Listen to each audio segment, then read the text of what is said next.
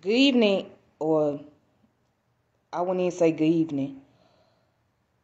Hey everybody, this your girl coming through here live in the Fed. Some of y'all know me as Golden Wisdom. Some of y'all know me as Tiffany. Tonight I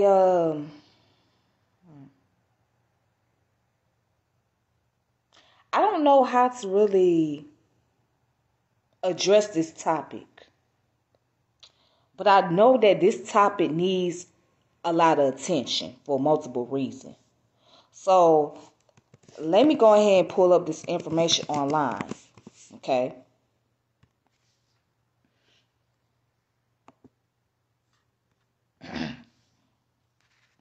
So there's a video circulating around on Facebook where a guy from Baltimore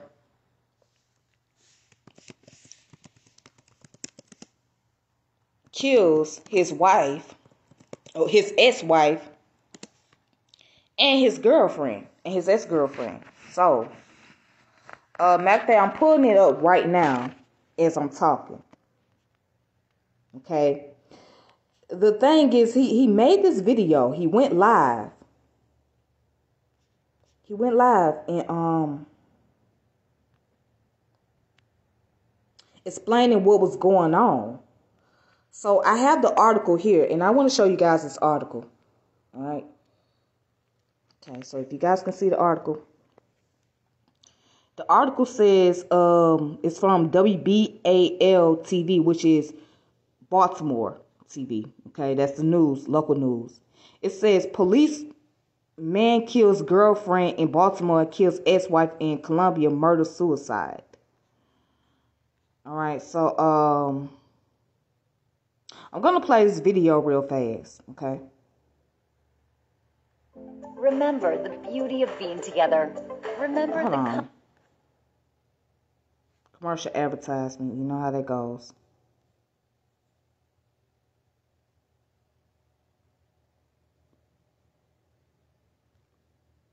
Hold up. How they found out was through a social media video. In it, the suspect details how he killed his girlfriend inside a Federal Hill home and how he planned to kill his ex-wife in a Howard County home. By the time police saw two shootings are connected, and how they found out was through a social media video. In it, the suspect details how he killed his girlfriend inside a Federal Hill home and how he planned to kill his ex-wife in a Howard County home. By the time police saw the video and got to that Howard County home, it was already too late. This Facebook video posted by the alleged suspect shows him talking to his phone, explaining the events surrounding the crime. The suspect making claims about his ex-wife in the video and how he killed his girlfriend just minutes before. A violent dispute neighbors gathering outside in Federal Hill say is uncommon.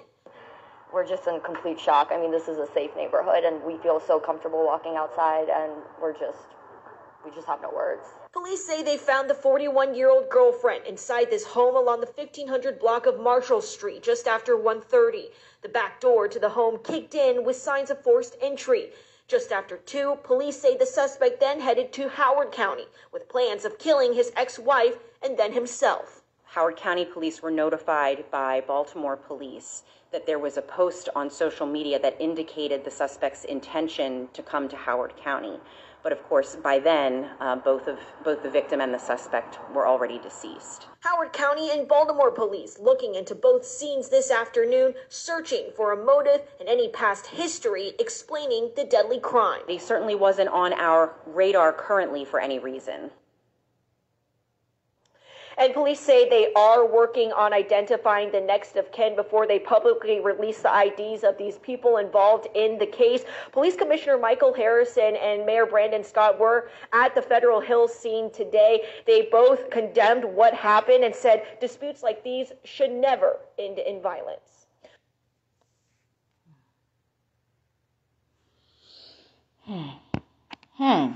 Wow. So, first and foremost, my condolences go out to those two victims. and to the gentleman himself.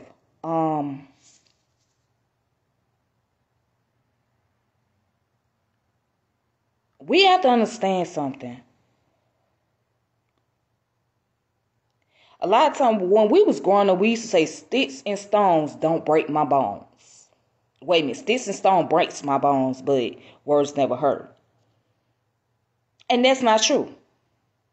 Because obviously, in this case, the man was crying for help. Okay? And he was saying that he was triggered by his ex-wife and his ex-girlfriend. So the ex-girlfriend was pregnant.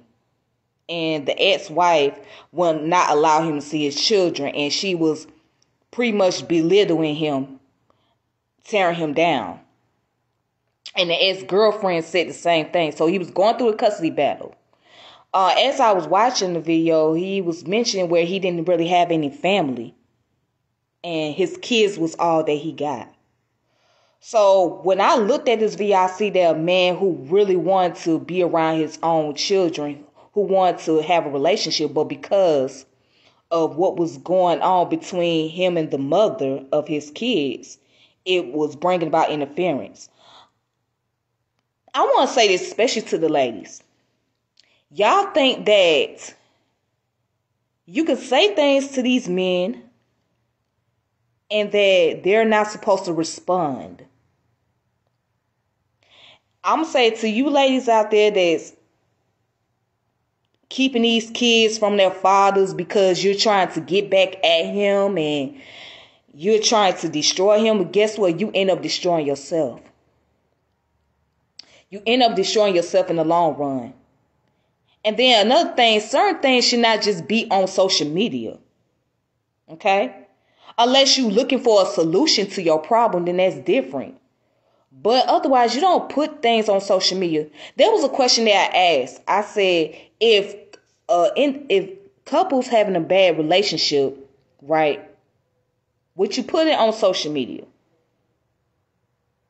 Is there a way to deal with things without publicly bashing the individual or putting things on social media about them? If you have a bad relationship, if you're going through a turmoil, would you bash them on Facebook? Can it be done in private? Does everybody have to know what was going on in your marriage? Unless that person was abusive to you. That's different, but does everybody need to know detail why you breaking up? Do you have to go around shaming a person, attacking them? I mean, this is what we have to understand as women. I know that we get so caught up in our feelings, in our emotions about things, that we want to send all type of negative messages just to get back at the individual. But at the end of the day, you don't realize that you're triggering them. And when you trigger somebody, it comes back to you. Now, I'm not saying that what he did was right. By no means, I'm not condoning the violence that took place. Because it could have been done differently. It could have been taken care of. But I'm just showing you. I'm just showing what happens when a person becomes triggered. And this is the type of response that you get. And as black people, we got to do better. As black men, you got to do better. Black women, we got to do better. But I'm talking to black women because this is a very common behavior that I see amongst black women than I do with men when it comes to the children. You don't turn your kids against the other parent because, or you don't use your children as weapons against the other parents.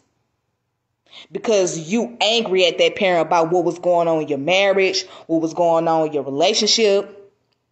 You don't use your kids as a weapon. Because that's the worst that you could ever do. You causing a serious damage. You know, you tell these men they can't see their children. You don't want them to have anything to do with your kids. Or you threaten to abort their child the child that you carrying because you're mad at them. Like you can't just do stuff like that and don't expect that this person don't have an anger. That you expect that they remain calm and collected, that they don't say anything. And that's not how it works. See, everybody don't operate the same way. Everybody don't carry the same traits. Okay? Some people will attack you without even thinking twice. You can't do that with every man. Or you can't do that with every person, period. You can't. Just like you can't go around putting your hands on people or putting your hands on these dudes out here and think these dudes ain't gonna fight back. Like, these dudes will fight back. These dudes will snap on you. Everybody's not gonna tolerate you putting your hands on them because you think because you a female you can get away with doing what you want to do and nothing's gonna happen and you gonna get a pass. That's not how it works all the time. Certain men will let you slide, but certain men will just snap on you. They will fuck you up.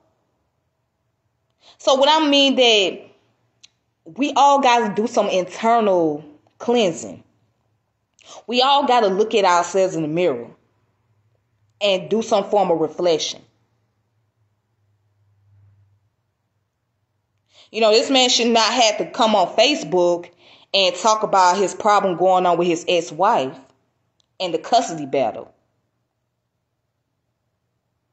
And his ex-girlfriend on top of that. He shouldn't have to do that. There was a way that this situation could have been disputed without any form of violence. But it got to that point because of the fact that he was triggered. Now, y'all might think, oh, you making an excuse for this man. You excusing his behavior, this, that, and other. No, I'm not. But you have to understand, people can be triggered. And they already going through enough shit. And you adding more problems to the situation. So it was already bad enough that he was going through problem with his ex-wife and the custody. Then the ex-girlfriend comes along and makes the same threat to him. That's added on to the problem. Now he's frustrated. He's angry. He can't even control himself at this point. He said, fuck it. I'm just gonna let loose. I don't give a damn. They can catch it. Both of them gonna catch this shit. And I refuse to go to prison, so I'm gonna turn on myself after I get done with these two.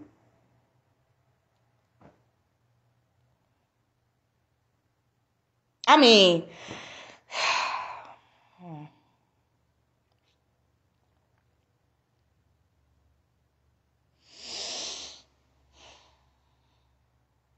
it's heartbreaking. It's heartbreaking to see him going through what he's dealing with as a man. And it's heartbreaking that these two women lost their lives.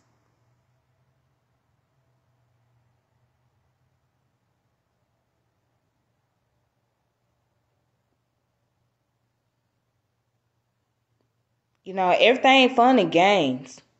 Like, don't just do stuff in front of you. Don't bring your kids to the picture as a way to weaponize the other parent.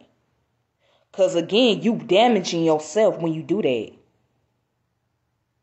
And I done seen it happen in person. I done seen it happen with people that I know that have done these things. Good thing nothing happened to them, but still. Why you want to trigger somebody to that point? Why you want to weaponize your kids? I mean, what do you get out of it? And then you want to know why some of these boys grow up and be mad at their mamas. They get mad at their mama because mama is causing the damage. Then you want to know why these little girls get mad with their mom. You causing that damage. Don't do your kids like that. That's not fair. It's already bad enough that you got kids growing up in a single parent household because mama done messed around with multiple men, or she done had a one night stand, or she done messed with somebody else's husband, and the child now got to suffer without a father. because daddy don't want to come around because he ain't trying to leave his family, or because daddy don't have no attachment to mama, or mama don't even know which one of the men is the father of her children.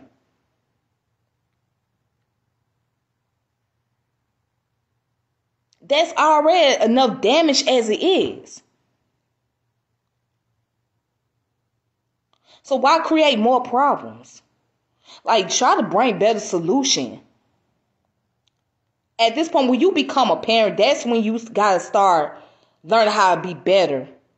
You have to develop a better character. You have to become a better person.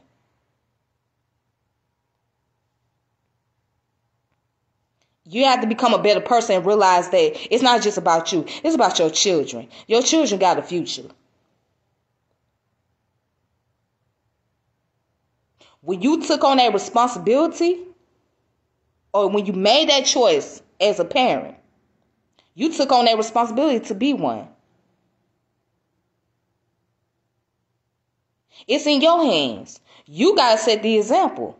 If you don't set the example, then don't be surprised at how your kids look at you. Don't be surprised that your kids don't respect you.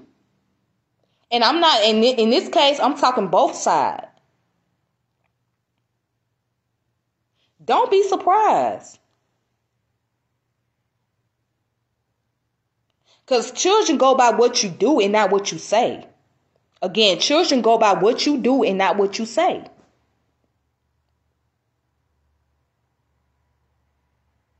Now, I feel bad for the kids because they don't have their mother or their father. And then the unborn child is gone.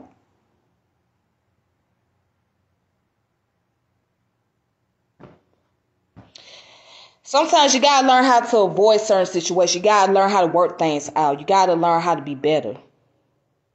Certain things is just not necessary. Certain things don't need to be broadcast on social media. Certain things do not need to be broadcast to the public. If you're not seeking help, if you're not getting some type of therapy for your problems, then don't just put it out there to belittle someone else, because all you're doing is you creating more damage. You're damaging yourself and you're damaging the other person. And you don't know what type of predicament you done put yourself in. Anyways, that's all I gotta say on this late night tip. I felt the need to speak on this because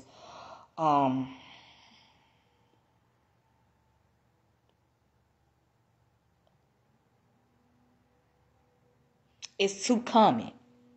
And somebody better break the cycle, because if you don't, it's going to continue to create more problems. And this is one of the things that create dichotomy between black men and women, is when the children is involved in the picture. That's the main thing that will create a dichotomy. That's the main thing that will create constant chaos. This whole gender war when the kids are involved, and it shouldn't have to be that way. It shouldn't. Alright, so anyways, y'all, this is all I gotta say tonight. But thank you guys for watching, tuning in. With that being said, take it easy on yourselves, and I will reconnect with you guys later. Go ahead and share this video, and make sure you subscribe to my channel, which is Tiffany French. And until then, peace and power and elevation. This your girl Tip. I'm logging off. Alright, thank you.